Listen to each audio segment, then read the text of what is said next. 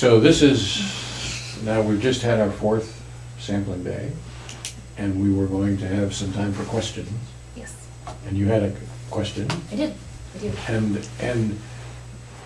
And there, we have no rules for this, so you should feel free to ask whatever question. I suppose it's possible that we might decline to answer a question, but yeah. We have asked you to be forthright with us, and we think that it's only fair that we be forthright with you. So we will try to answer. It's the same rules with you. If we start to answer a question, we'll try to give you a full answer, and if we say we don't think we should answer that question, then we'll say that explicitly. Mm-hmm. Got it. Okay. Well, my first question is, because right before the video ended, we were discussing about my proclivity to visual experiences and not really seeing or noticing the words so much as I expected to see.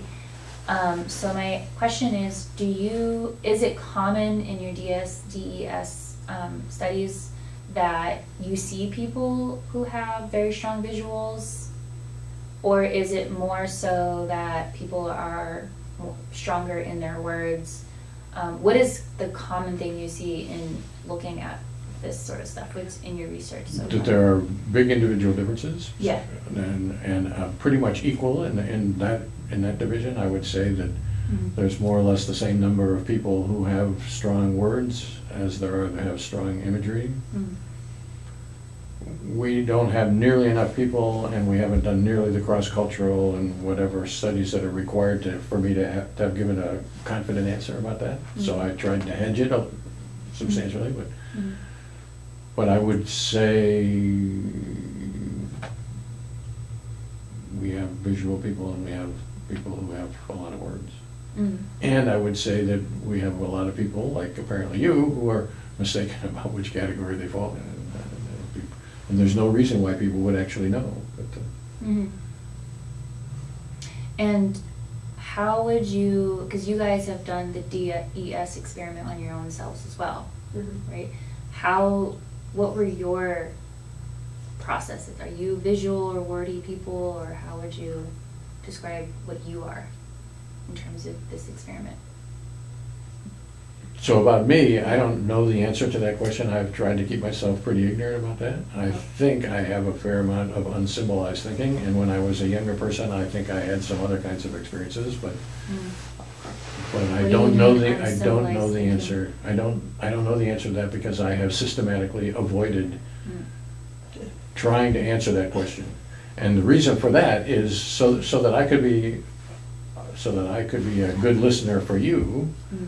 I thought it was probably a good idea for me to bracket my own experience and not really sort of not care about my own experience, because then I wouldn't, well, I want her to be like me, or I want to relate.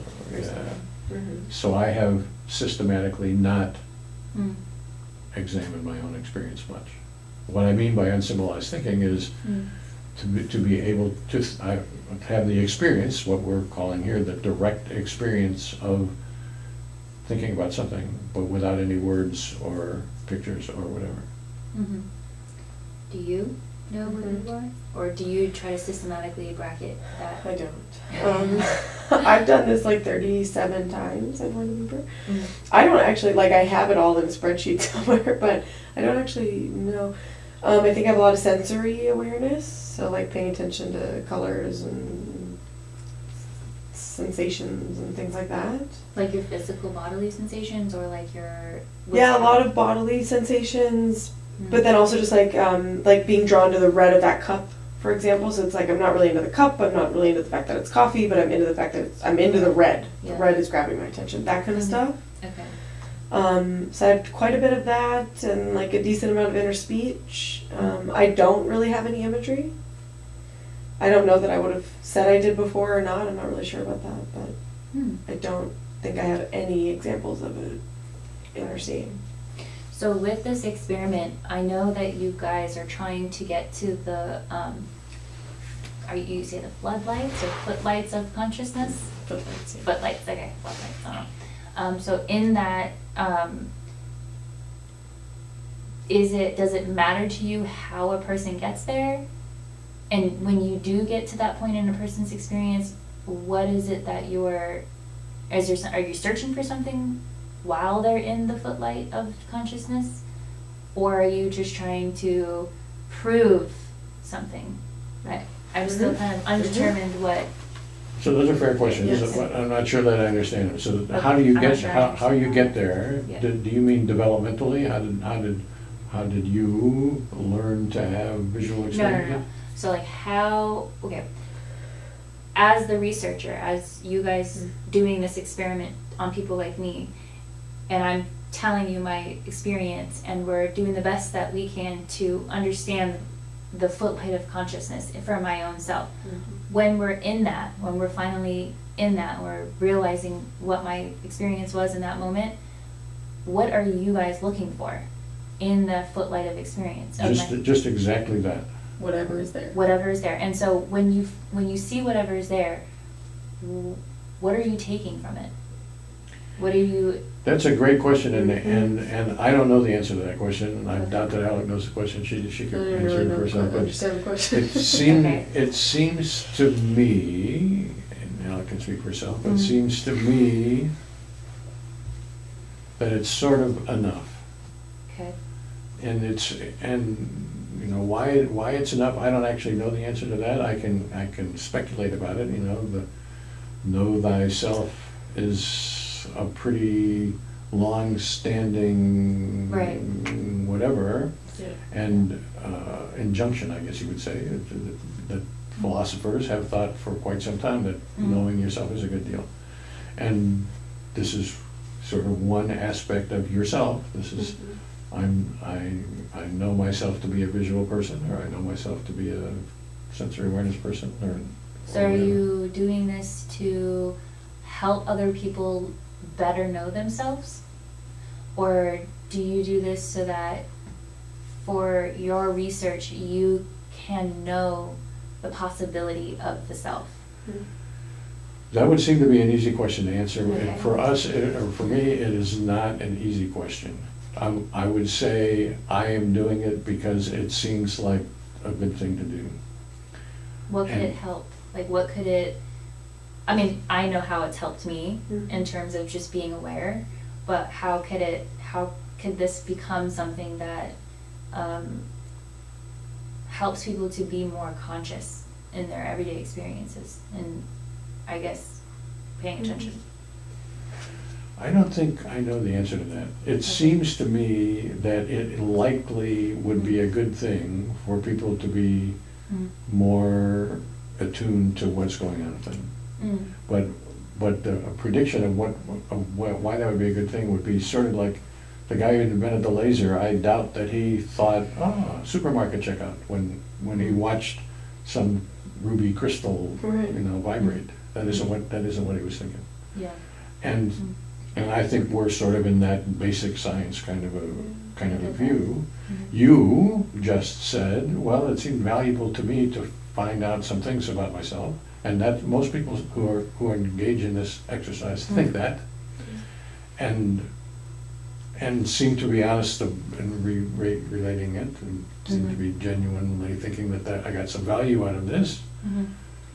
Even though all we really did, we haven't, this has not been a therapeutic exercise. This has been let's just see whether we can get Lena's experience right on, we've actually probably only looked at about 11 beeps or something like that. Right. Really not very many. So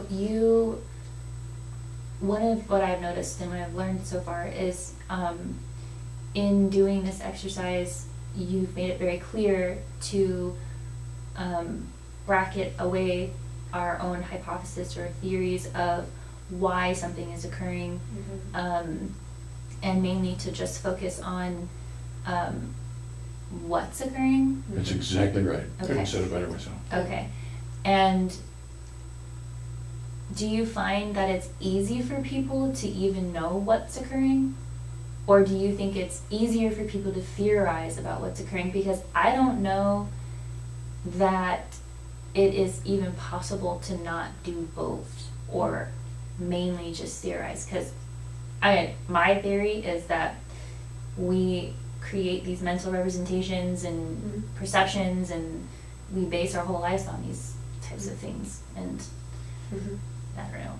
we don't need to get very philosophical, but I'm just wondering what you think of that. Like, do you think it's possible to have that clarity of knowing what's happening in this exact moment without theorizing about it? So let me ask you a question, and then we'll come back and answer that question. So, Okay. so do you think that it's possible that at the moment of all these beeps, you, so we've had a dozen beeps or something like that, you are really talking to yourself, and there's no, I'm really talking to myself, but then I make up this story about wavy images or whatever, Yeah. and that just is, that's a red herring away from the talking to myself. Do you think that's possible? Can you ask the question in a different way? I want to see if I'm So understanding let's think about the last beep that we were talking about. Okay. So the last beep, That was the well, the radio last beep was ridge. well, there was a lot of stuff going on in that last beep. And of the stuff that was going on, there was no words other than I'm hearing what the NPR guy was talking about. Yeah.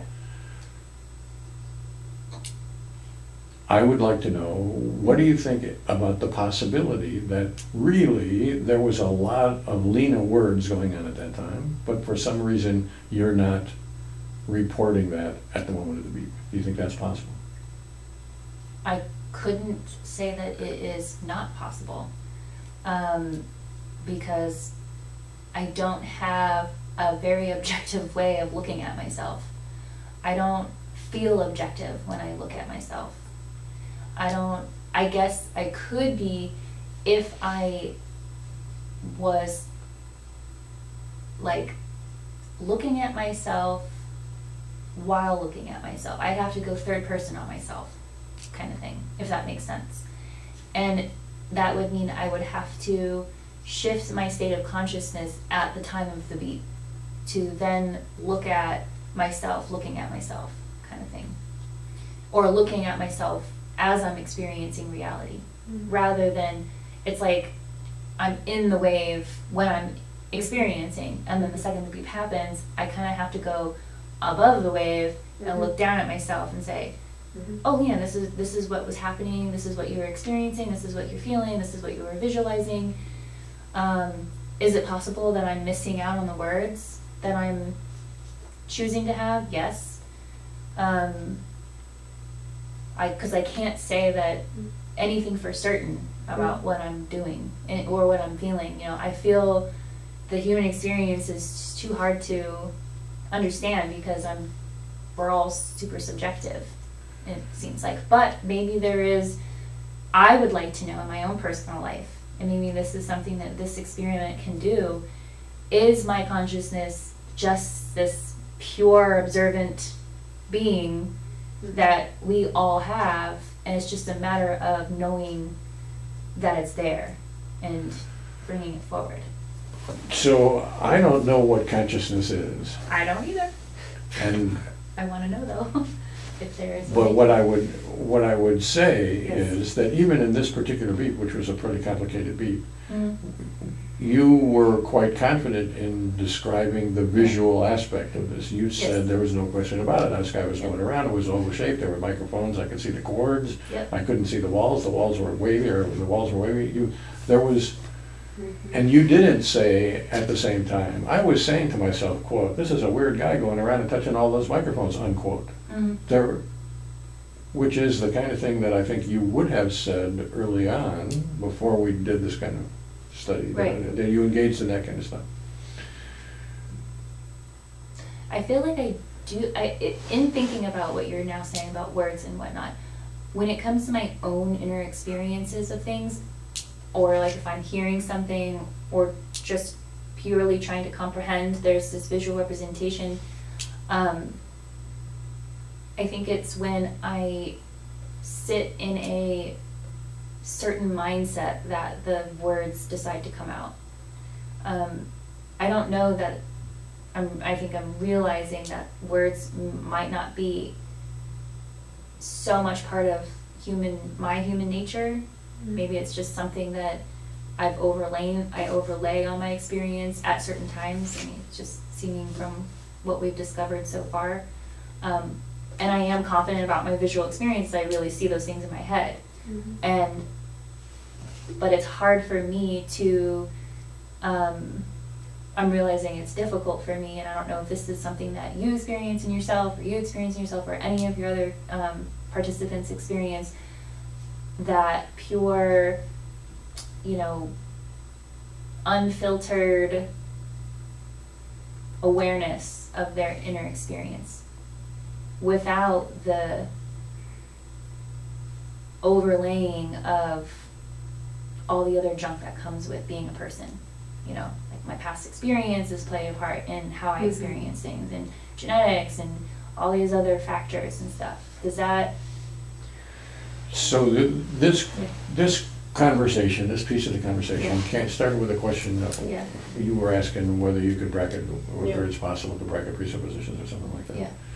And the answer to that question is, I don't think it's possible to do that. Well, I think it is possible actually to do it perfectly. I don't think we do it perfectly. I think nirvana probably is being able to bracket presuppositions perfectly. Nirvana? Yeah, like enlightenment. Oh, true, okay. True I was going to say, enlightenment. you heard the same thing. I heard. True enlightenment is probably the ability to see things as they absolutely are without theories, without theory without all the or interjections. whatever. And I don't have any personal connection to people or to myself. I'm not claiming to have arrived at enlightenment by any means. Right.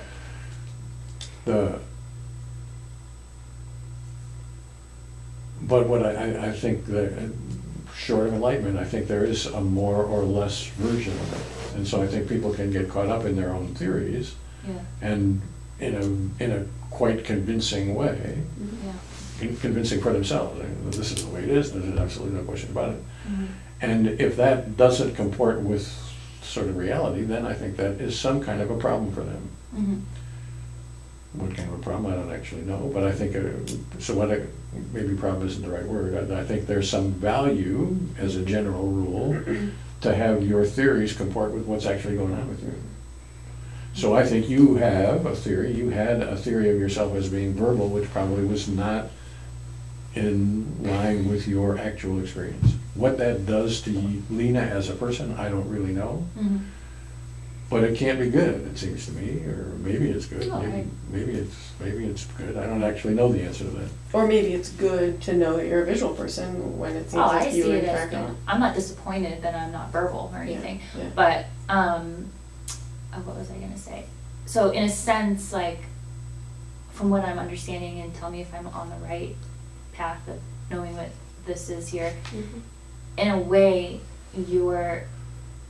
this might sound a little weird, but like piercing through the veil of Maya, like the veils that we kind of put over ourselves in life that we get from experience, or that we get from our environments, or even genetics, and we sort of uplift that delusion sort of to experience. I think that's exactly right. Okay. Mm-hmm. I could see though for some people that it can be very scary, because then you have to really reckon with like your true self, you know, your true nature. Delusions are pesky.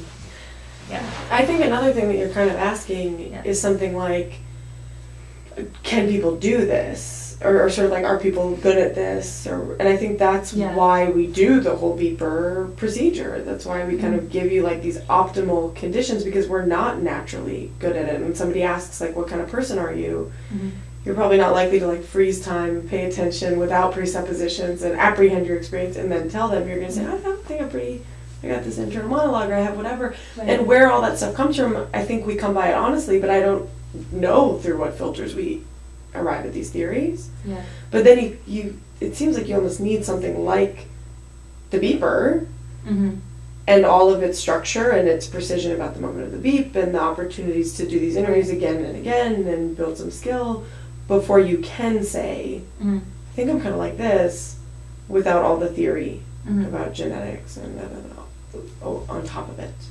So in doing all this, and because I understand the objective of the purpose of Beaver and the purpose of this, I think, a little bit better.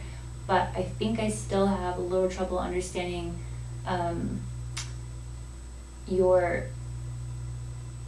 what you're looking for in terms of, are you looking for enlightenment? Are you looking for an enlightened person?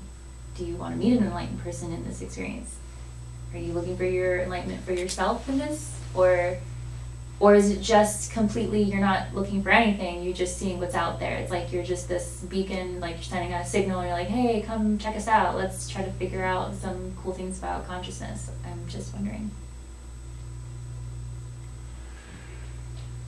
Or is that? I would be delighted to be enlightened, maybe. Yeah, agreed. Yes. That happened, awesome. Yeah. I Right. would be delighted to find somebody who was enlightened. Mhm. I'm not sure that I'm capable of recognizing. You might be the enlightened person, and I I wouldn't wouldn't say that. and I wouldn't know it. Maybe my Yeah. brother, though, I have to say, he's an interesting feller. Maybe he'll do this with you guys. Yeah, he's. So I don't think it's fair to say that I'm in the pursuit of enlightenment. Mm. I think you're asking a good question and a fair Yeah. question and a difficult question, but it's something like, when I consider what I could do in the world, Mhm. this seems like a good thing to do. Yeah. And it's hard for me to defend it any more than that. Oh, I don't want you to defend yourself. I guess I just need to understand the driving force of this, and what it means. And I personally think it's great. I think this is a great project. Mm-hmm. Just that reason alone, being able to do something good, like bring consciousness to people's everyday experience, is a great thing in and of itself. That's all it needs to really Mm-hmm. be.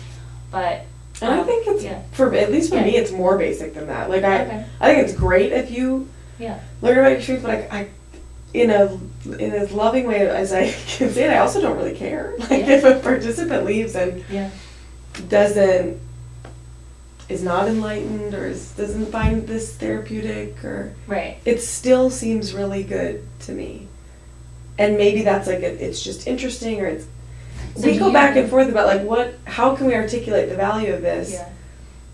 And I don't have the words yet, but Yeah. the kind of like the proof is in the pudding. Like I never leave this room after an hour of struggling with people, and sometimes like, like this, we just can't even agree on the word for experience, Yeah.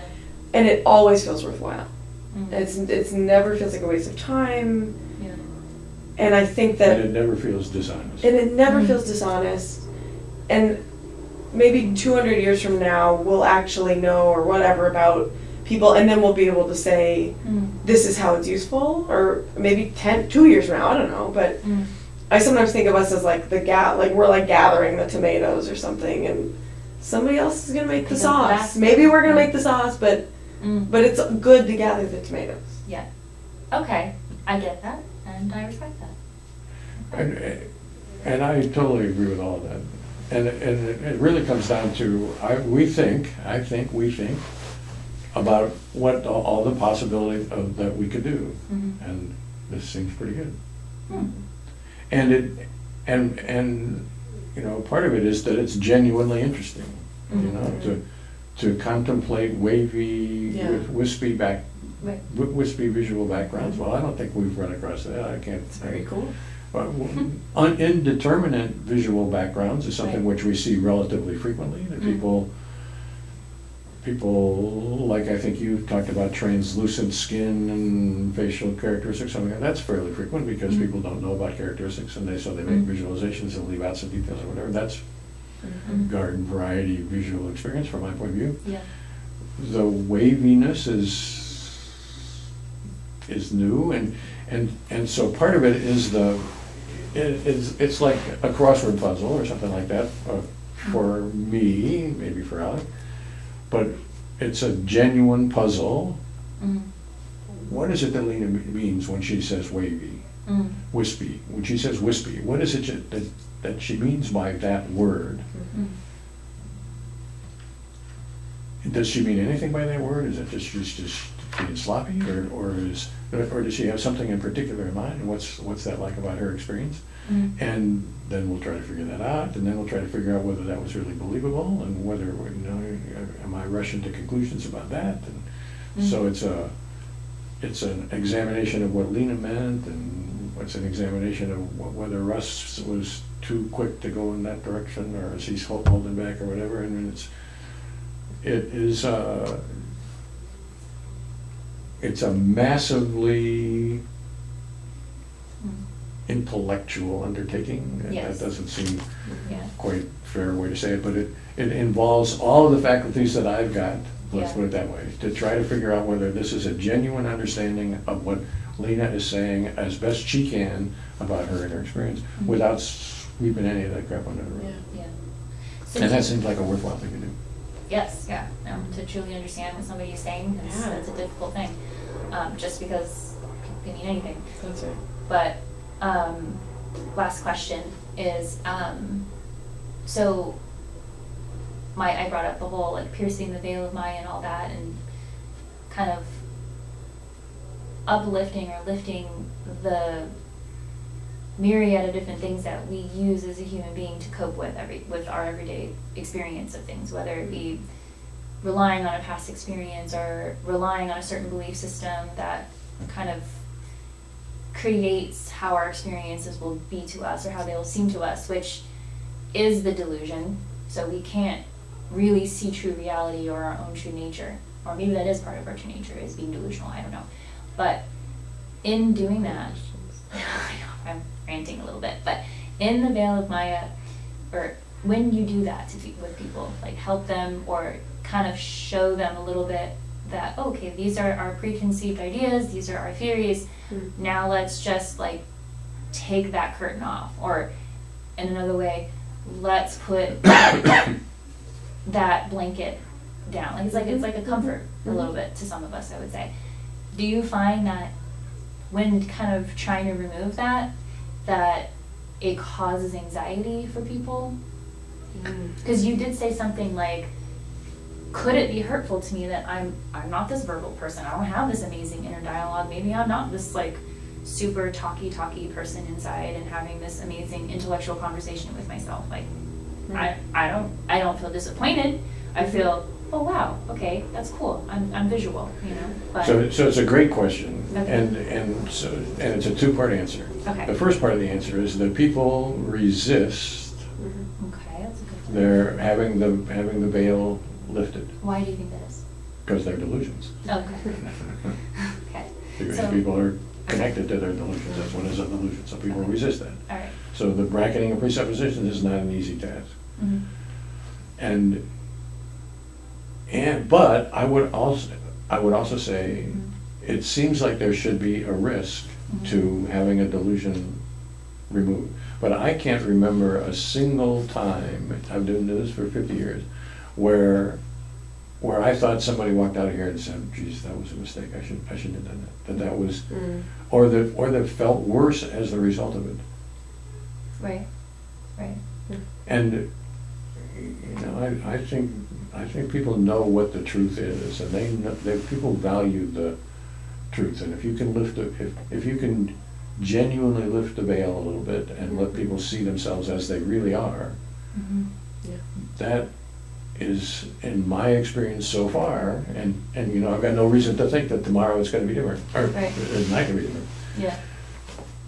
But I can honestly say I've never seen it be a bad deal. Yeah.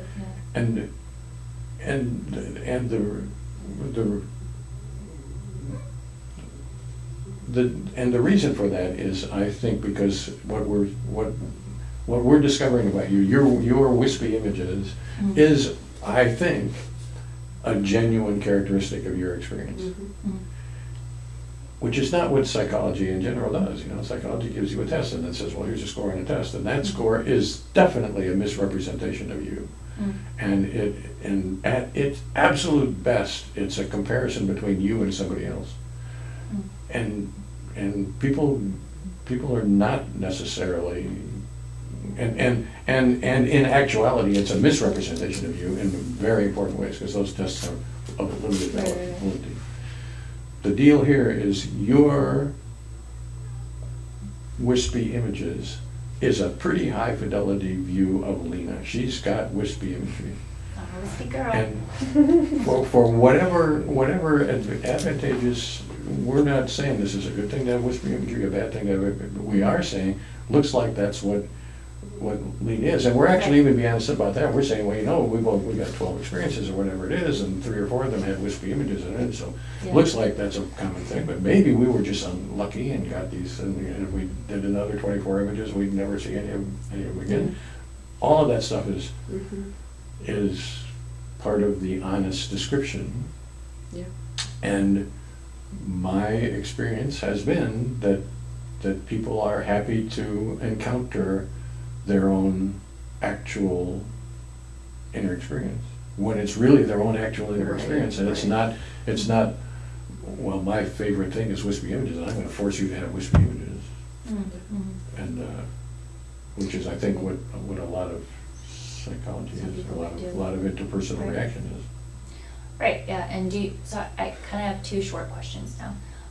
So do you think that well, the first question is actually,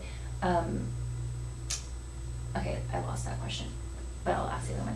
Do you think that there are people who can experience, or have you learned of people in your experiments, there are people out there who can have a true idea of their experience, they have the closest experience of true reality in terms of this experiment? Have you met anyone that can really experience reality in a truthful way versus laying over those things? Or is it more so you teaching people how to bracket those theories that we develop? So the answer to your question, the honest answer to your question is I don't know the answer to that question. I have sampled with a few people who teach enlightenment skills, and it's hard to know exactly, you know, I'm not the kind of a guy who can say, well, this person's enlightened and that one's not. So this study is not about the connection between experience and reality. I think reality is more complicated than any experience. You, at the moment that you're having a pretty complex experience that involves a wavy guy touching microphones and the residual of being pissed at your husband for not turning the windshield wipers off or whatever. There were an infinite almost number of other things that could have been going on at that time. The temperature in the room, or the feel of the car seat on your backside, or we could list and list and list and list and list. For whatever reason, genetic, experiential, or whatever, you were interested in microphone stuff in the way that you were interested in microphone stuff, and you were interested in the residual of a windshield wiper or whatever. It's not given to me or to us, I think, to judge whether that's a good thing or a bad thing. It's about whether it is a thing, and that's what we're about. Okay, so it's more looking at what's most important or prominent for that person in their experience. Right, Okay. exactly. And nothing more than that, really. Right. Okay. And that is different for every person. It is. That's right, and different for you, from Yeah. one time to the next. Yeah. You've got some characteristics, maybe, visual stuff, but, Do you think it would be, oh yeah, this was my other question. Because you said that in psychology, you get a test, you get a score, and then they compare that score to others, and then that's how they come up with all their stats and this and that and the other. Do you think that in doing what you do, that treating people as a collective number is accurate? Or do you think that it's more, we should be treating people more as individuals and not putting them in terms of a bell curve, like this is normal, this is not normal, and this is here and this is there? So if I knew the answer to that question, I'd be a really smart guy. I think there is some fundamental risk of objectifying people and being fundamentally comparative about people. Mm-hmm. I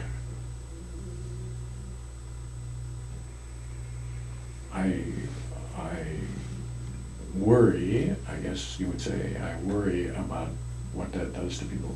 Right. But I'm not enlightened. I don't know the truth with a capital T. Maybe that is absolutely, maybe 2020 psychology is absolutely the pinnacle of human consciousness and always will be. That doesn't seem like that to me, but I'm not in a position to know the answer to that. So, and I know you may not know the answer, well, you couldn't know because you weren't born in the 1800s, but would you say that people from the past, and you could relate it to as far back as you can remember when you were growing up, or as far back as, what you learned from history, would you say that people from back then till now, there has been any shift in consciousness? Like, there was the Enlightenment era, and there was like that whole boom of new thinking, and then there was, the Einstein days, and you felt like scientists were coming out with all kinds of crazy stuff, and now we're kind of just in this weird place where it's like there's not really one person that is doing anything like that. I mean, I guess Tesla, like, he's got a bunch of geniuses working for him, and he's kind of the financier, but is he the Einstein of our days? I don't think so, but I don't know him personally, so I couldn't say. So do you feel that there is a consciousness evolution that happens in humanity, or do you think we're, rather than evolving, do you think we're devolving? I don't know the answer to that. Okay, I don't know either. I think it would have been totally interesting for me, for us, for the world to have done this kind of study. Yeah. Big time, but well, in 2005, before the iPhone, and now everybody says that we fractionated our or whatever, and do that study again. Well, that would have been interesting. So how do you feel the iPhone has? I don't know the answer to that. Right.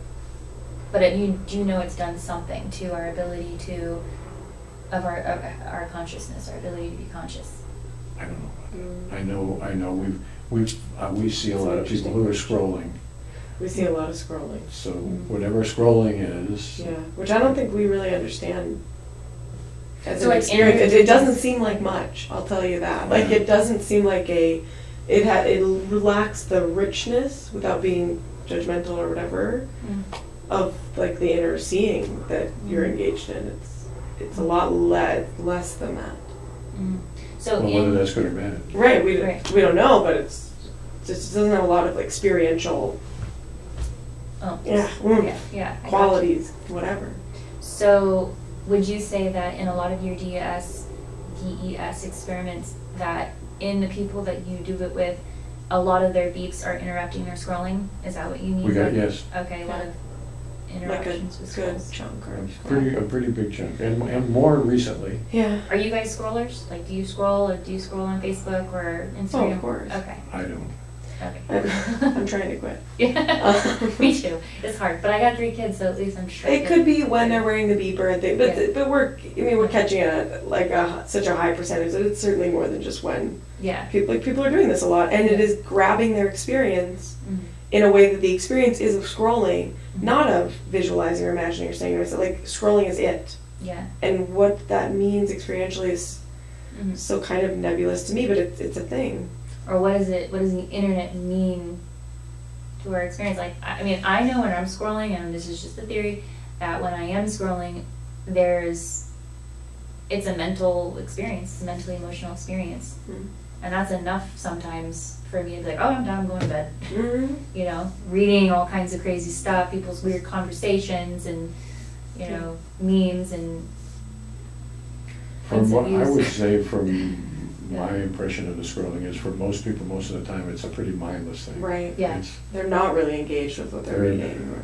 They're just distracting and escaping. Right. It's less than reading. It's less than having an emotion. I guess less. I don't mean that in a. I hear you. But it doesn't have that. It doesn't have reading involved and things. Well, okay. Last thing, and then I'll maybe to it. In my philosophy class, we were learning about philosopher Heidegger and his 3 fundamental ontological aspects of das Sein, which means to be, or the being.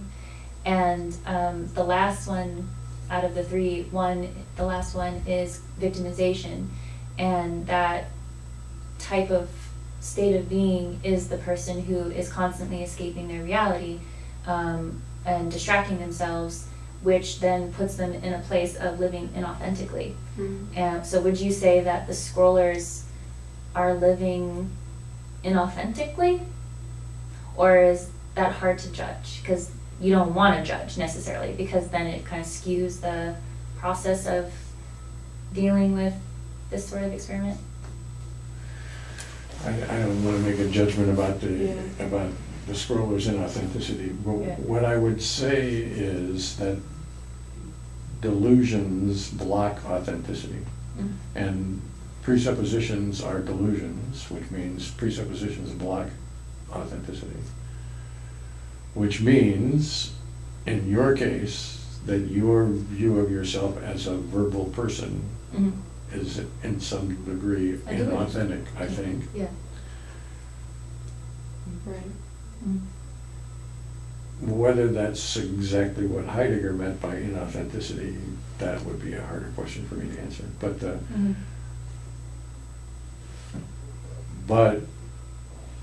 and we're circling back to one of your earlier questions, it seems to me that it's sort of valued to be authentic to yourself, which is what the know thyself deal is. Well, and that's what, too, is some of these people that we talk about in terms of the scrolling and the whole cell phone thing, and like we all do it, of course, I'm mindless in that myself, that one of the reasons why a person would scroll is to distract themselves from their environment. Or if it's not to distract themselves, it becomes the distraction, or the distraction is their experience. And so I'm wondering if there is, in some way, the delusion that we experience in our lives with our different perceptions of life, if in a way that we are distracting ourselves from the delusion that we live in. And that, I think that's hard. They're great. I mean, we are just describers. This room, I don't know. I will take this step in the direction of that question. That is, I think that the inner experience and external experience are skills that you learn and practice and whatever. So your visual skill involves wispy whatever, and that may have something to do with some gene on some chromosome or whatever, but it's whatever, for whatever reason, it's something that you have figured out how to do. Yeah. And scrolling is a skill. Yeah. And people do those skills for whatever reason that they do skills, but it's not our job to judge that. Sorry about that.